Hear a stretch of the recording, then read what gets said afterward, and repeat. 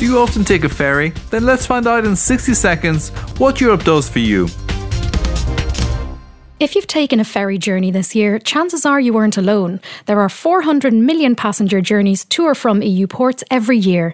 And thanks to EU rules, you can relax during the crossing. Your passage through the port should have gone smoothly thanks to common EU security standards. Moreover, if your ship flies the flag of an EU country, you can be sure it's regularly inspected for safety. The equipment on board, such as lifeboats, also has to meet safety requirements and be certified. EU rules also require that the crew receive quality training and that their working conditions do not compromise the ship's safety. While most of these rules are based on international standards, the EU ensures they are duly applied and enforced.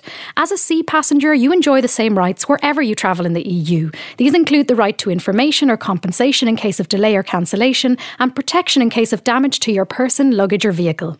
And before leaving the port, everyone on board needs to be counted. To help potential search and rescue operations, new EU rules will ensure that relevant passenger data get digitalised and registered electronically.